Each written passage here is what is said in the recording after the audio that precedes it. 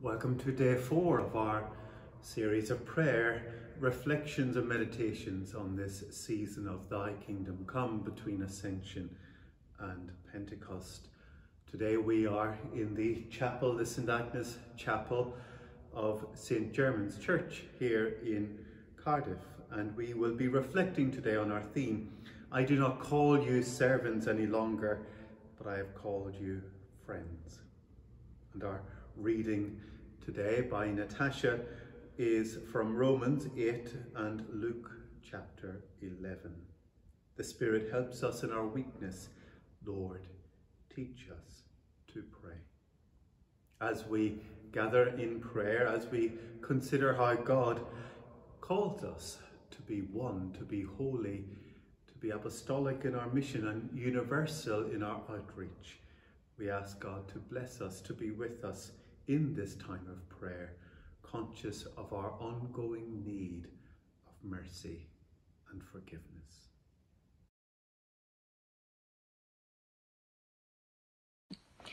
A reading from Romans chapter 8, starting at verse 26.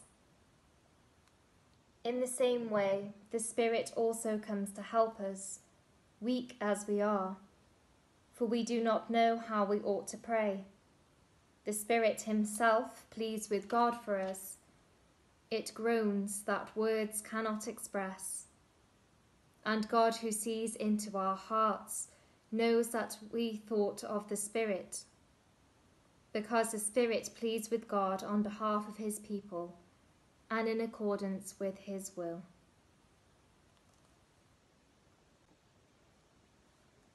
A reading from the Holy Gospel according to St. Luke, starting at chapter 11, verses 1 to 4. One day Jesus was praying in a certain place.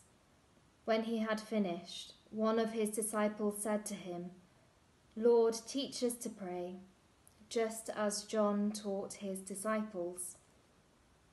Jesus said to them, When you pray, say this, Father, may your holy name be honoured, may your kingdom come. Give us day by day the food we need.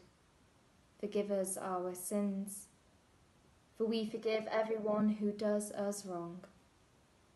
And do not bring us to hard testing.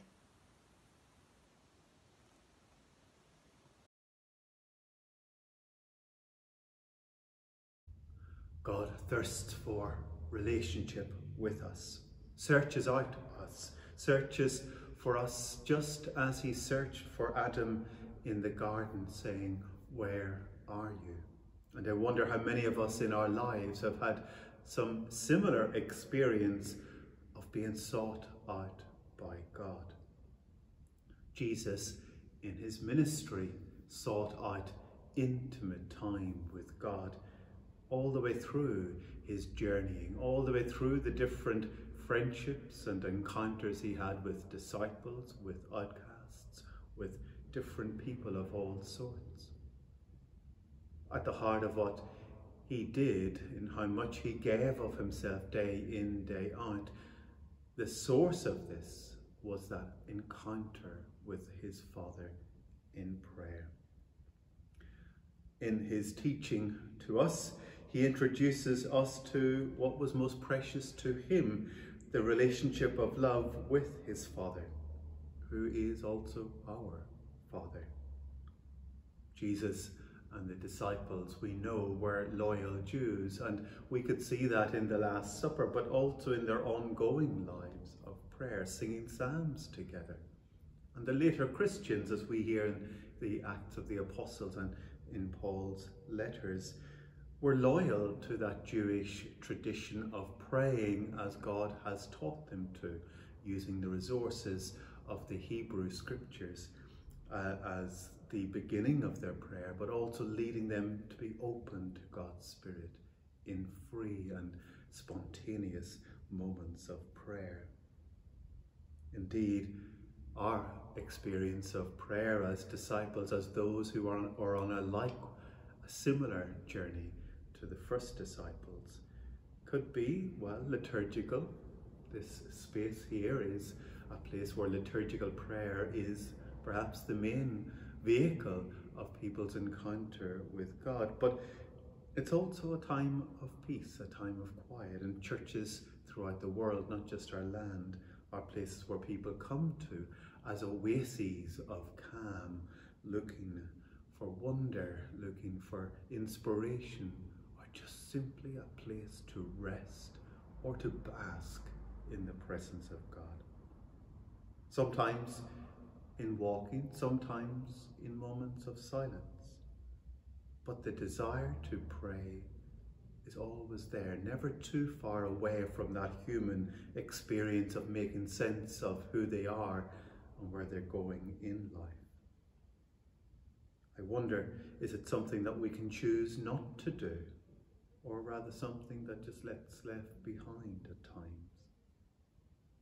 As we gather this evening and reflect on how Jesus taught us to pray, we ask God to make that an ongoing teaching, an ongoing learning, that each day we are continually renewed and shown how much prayer can lead us into fullness of life and help us at the moments when we are most weak.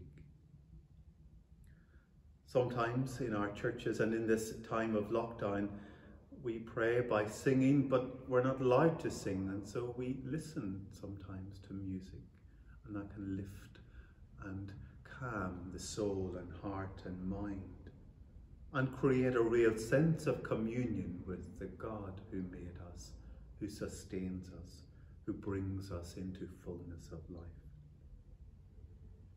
But in this week of prayer, we are called to pray for the unity of Christians, not just those in our own tradition. And it is a feature of the last 100 years or so that different Christians from different traditions have given voice to that desire within them, that voice, that desire that was echoed in the prayer of Jesus. May they be one, Father, as you and I are one, that we pray this prayer of Jesus together.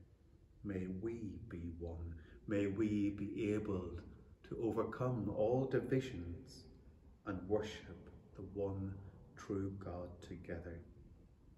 And I suppose in that moment we discover the power of God's Spirit that can unite us and inflame our hearts with a vision of unity.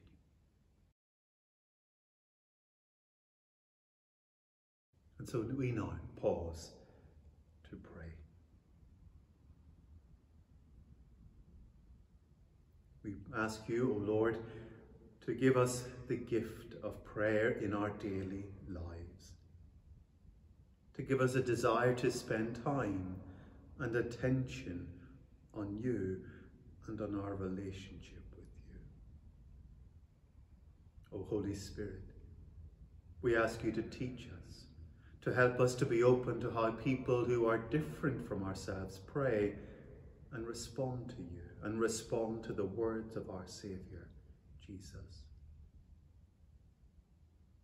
We pray for the communities to which we belong, perhaps families, work communities, or even faith communities, parishes and other churches throughout the world. We ask that we might also have a desire not to pray alone, but to pray with others, to share bread with them, and to be loyal in our response to God, who called us to do this in memory of him. We pray for peace to come into our world. We pray for those people who are praying virtually, whose only access to a community of prayer is through things like Zoom or Facebook. We ask you, O Lord, to inspire our common prayer, to sustain us as we take time each day to renew our personal intimacy with our Lord. And so we pray. Lord Jesus, your entire life was prayer, perfect harmony with the Father. Through your Spirit, teach us to pray according to your will of love. May the faithful of the whole world unite in intercession and praise. And may your kingdom of love come. Amen. So we end our time of prayer this evening as we gather, as we pray together. Please join us again tomorrow for the next stage of our journey to Pentecost, when we pray that God's Spirit may change us and transform us into the disciples we are called to